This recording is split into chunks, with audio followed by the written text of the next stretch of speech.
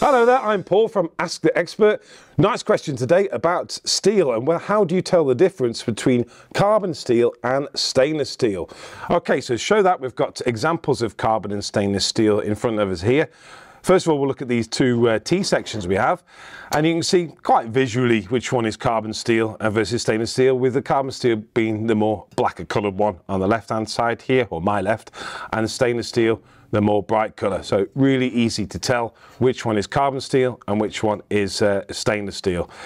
But if you're supplied this material direct from the supplier in bars such as this, they do actually look pretty similar. So how do we tell which one is carbon steel and stainless steel? And that's very simple. You can use a magnet, because stainless steel is generally non-magnetic, whereas carbon steel is magnetic. So all you need to do is go and find yourself a magnet.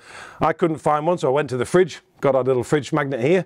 Very nice day in Windermere we had with the family. So if I put that magnet onto the stainless steel, you see it doesn't stick. So it clearly drops off very quickly. So that is non-magnetic. So I know that's stainless. Whereas with the carbon steel, sticks beautifully. So I know that is carbon steel.